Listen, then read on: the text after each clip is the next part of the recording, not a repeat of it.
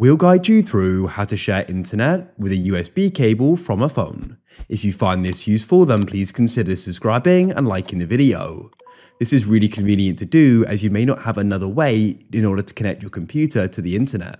So to go and get started, go and connect the USB cable to your phone, as you can see here, and plug the other end into your computer. When you do that, your phone should start charging and you'll get a pop-up on your computer. You can see at the moment my computer's still not connected.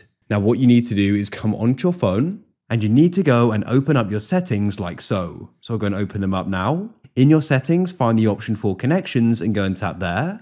And then what you need to do is come down and find the option mobile hotspot and tethering, and you can tap there. Then what you can do is go and find the option USB tethering, and you can go and switch that on like so. Wait a couple of seconds, and now if I go and look at my computer, you can see we're now connected to the internet. So if I go and open up a web browser, I'll just go and refresh it like so. You go and see it now goes and works.